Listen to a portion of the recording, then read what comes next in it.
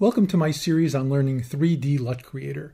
Today we're going to be tackling that last tab that we haven't covered yet, the masking tab. And I hope that when we're done, you'll agree with me that the masking tab is quite a formidable tool. Now, this week we're going to be talking about how to use it to make masks.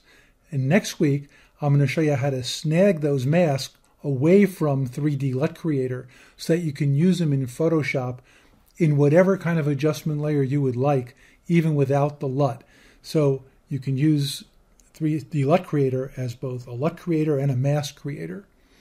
Now, if you'd like to refresh yourself on some topics that we've covered in the past, I'm going to leave a link above to the entire 3D LUT Creator series thus far.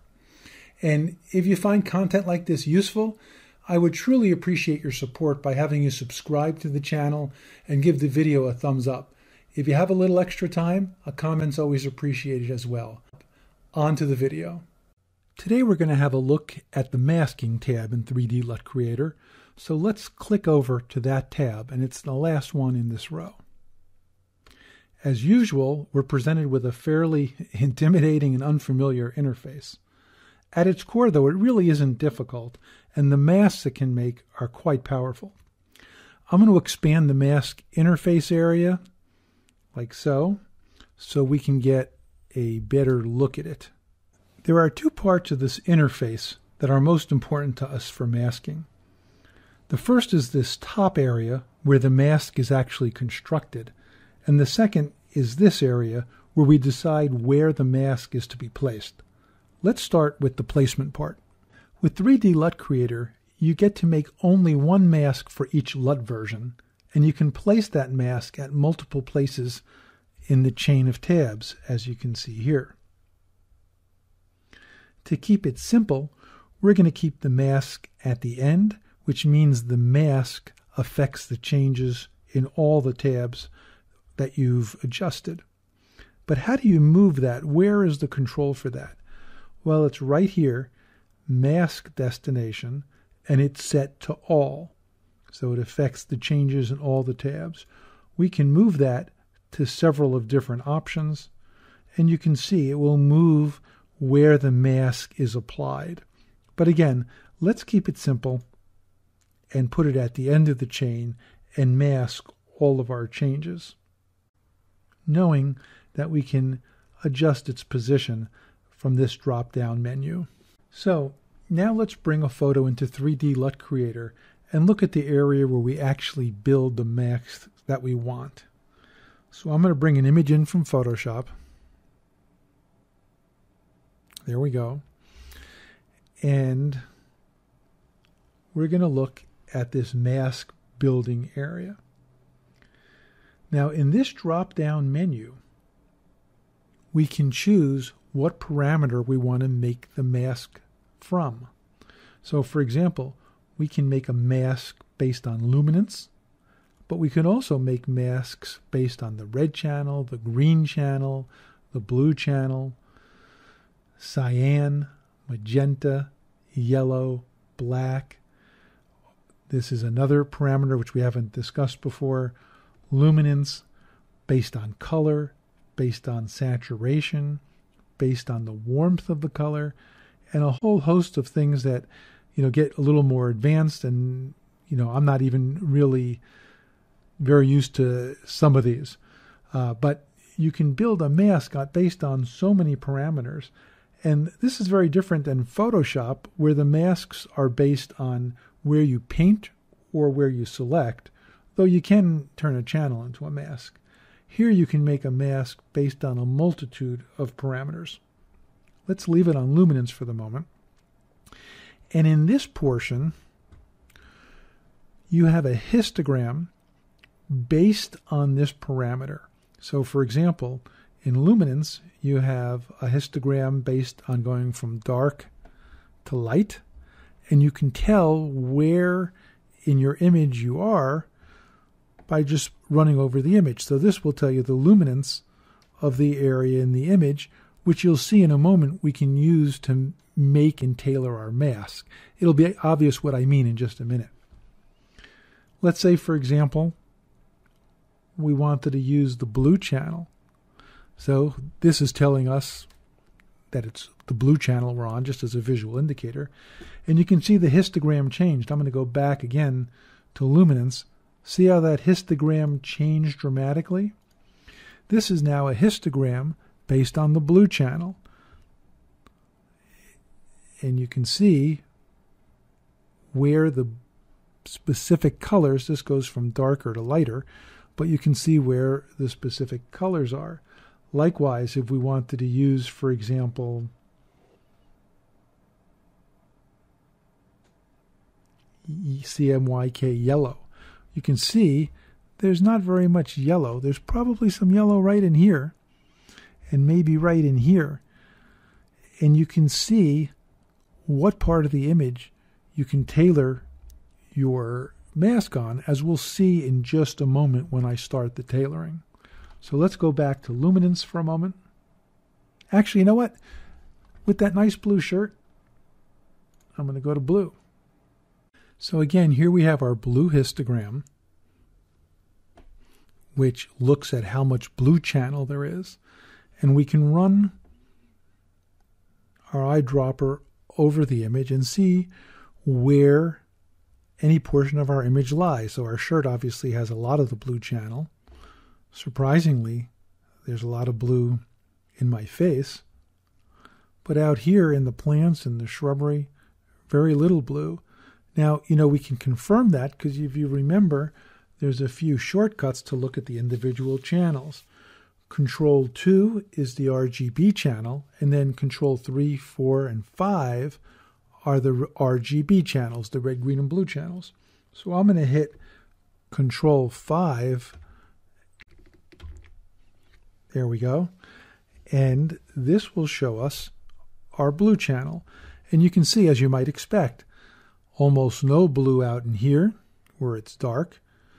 Where it's bright, there's a lot of blue. So you can visualize what parts you'd be masking out. So I'm going to hit Control 2 to bring it back to the RGB composite. And you'll notice there is a line up here. I was playing around before, that's why I had to reset it. And a point here and a point here. With a line all the way up, the mask is white or everything shows. You can start to pull points down.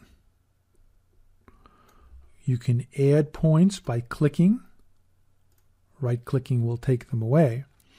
And we know that basically most of the blue in me and the shirt are in this hump here. And so what we can do is say, add a point right around here. Grab this point and bring it, if I put it there, it'd be a very sharp cutoff. I can sort of feather it a little bit by having a gentle curve in there.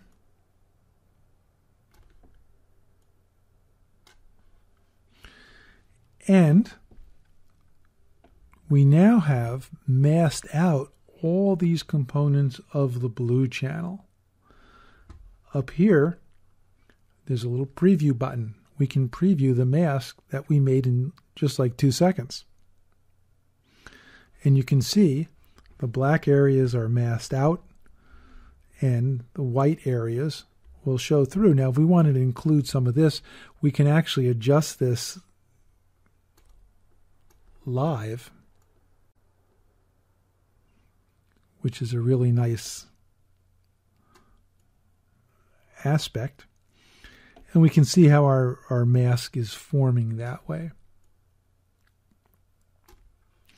When we like what we have, we can turn off the preview. And now we have a mask that basically contains the blue shirt and my skin. So let's say I'm going to turn the mask off by turning that little button off. Let's say we went to the channel mixer and we wanted to make some changes to the shrubbery. Let's say we wanted to turn, we wanted to turn some of these greens to look more dried out. Let's see what happens if we move stuff around a bit in terms of the greens. There. So now it looks like the background is all dried out.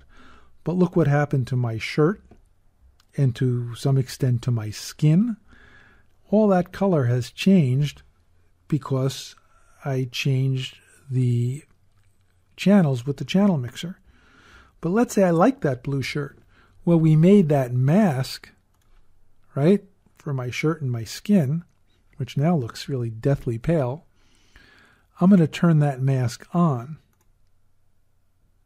And lo and behold, the area that was masked out, which is basically me and my skin and my shirt, now don't have any changes. But these shrubberies back here continue to have that dried out look that we made in the channel mixer. So if I turn the channel mixer off, you'll see the effect goes away.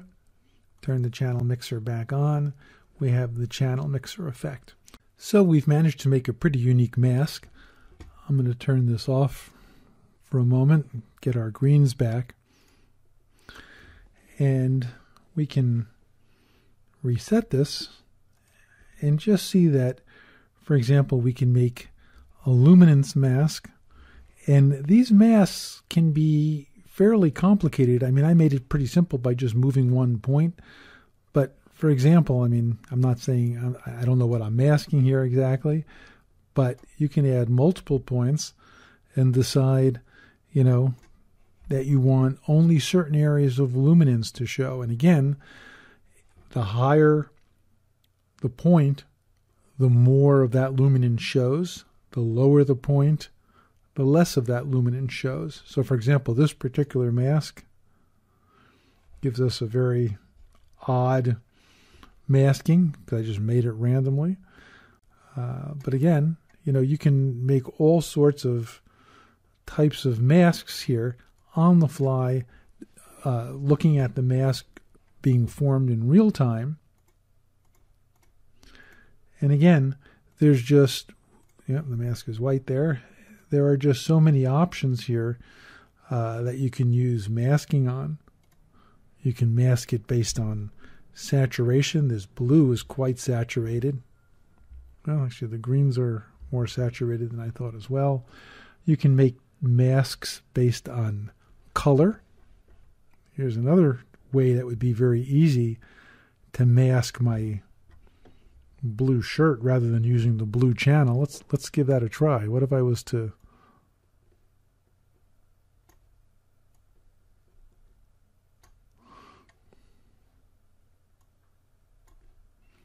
let's see what that would look like in terms of a mask. So yeah, that's really a neat mask in terms of just my shirt. If you wanted to keep out my skin and so on and just affect my shirt, so based on color. And again, we can, you know, you can adjust this to be very specific about certain colors in the mask. Actually, if I was just going for the shirt, this would probably even be a better way than the blue channel, because when I'm using the blue channel, I'm actually masking based on the blue component of the channel, which can affect other colors. It just doesn't happen to as much in this particular instance because the shirt is so blue. But here, rather than picking the blue component of all the colors, which is what the blue channel would be, I'm actually picking just one very specific color region, and that is the colors between here and here. So you can make really tons of masks that are very unique and adjust them on the fly to see what you're getting. Now, by the way, if we want to invert our mask, we can come right over to this invert button, and you can see we could invert the mask. So now I'm going to turn off the mask preview. Let's turn on that effect of the channel mixer, turning everything brownish.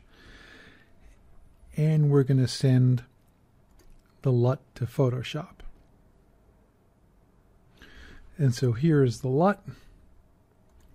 There's without the effect. There's with the effect. And you can see I was masked out, or the blue shirt was masked out. Now there's one little thing here. That mask that we made is internal to 3D LUT Creator, and when it sends the LUT over, it sends the LUT over as a straight LUT, but without the effect of the LUT being applied to the masked out area. But apparently, we have no access to that mask. That mask is internal to 3D LUT Creator. Now, if we did have access to that mask, that would be a really fantastic thing, because we could further modify the mask in Photoshop to affect the LUT effect, to change the effect of the LUT. But more importantly, if we had access to that mask, we could use 3D LUT Creator basically as a masking machine, even if we didn't need a LUT, to make really neat and unusual masks, grab the mask and get rid of the LUT, and use the mask for our own purposes in Photoshop. And that is possible. And next week, I'm going to show you how that's done very easily. Well, I do hope you found this video useful. And really, the best way, once you've watched this, to learn the masking tab in 3D LUT Creator is just to open the software and play around with it. And like I said, next week, I'm going to be showing you how to grab that mask right out of 3D LUT Creator's hands and be able to use it anywhere on any layer in Photoshop that you'd like. Now, if you enjoy content like this, I'd really appreciate it. I know I've asked before, but I'd really appreciate it if you consider subscribing to the channel and giving the video a thumbs up. We'll see you next time.